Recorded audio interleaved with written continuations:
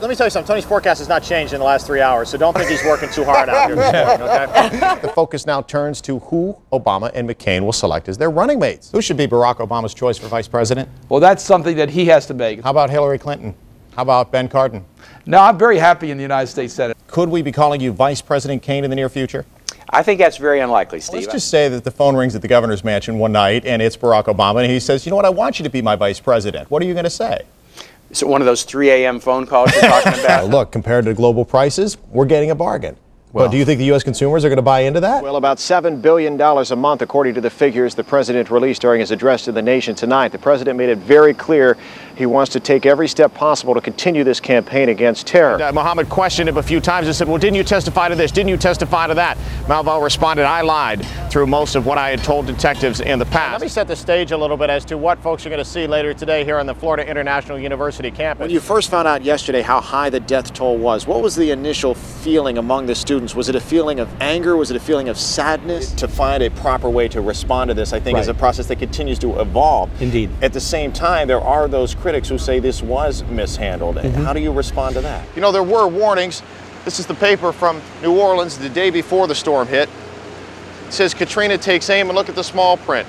Officials strongly urging residents to leave. Levees could be topped in the entire metro area. We want to talk a little bit about the mass itself, the structure of the mass, the message of the mass.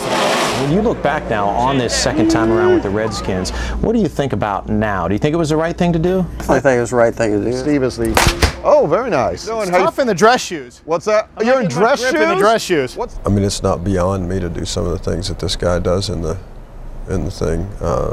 Such as? I don't know, throwing a brick through a window.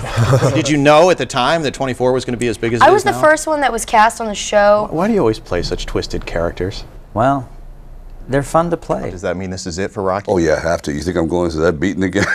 Does she ever say, honey, you're going a little too fast right now. You just need to slow down? Never. The president of the Washington Nationals, kind enough to join us this morning. It seems like when everybody got together to plan this ballpark, you guys collectively tried to take the fans' view of things. Yeah. Feel more pressure to make sure that now that we especially have a winning club, since we have the new ballpark to show off? Well, we felt pressure from day one to build the best team we could. That's why we're here. The series returns to Cleveland on Wednesday. It is a must-win game. Game 5, what is this?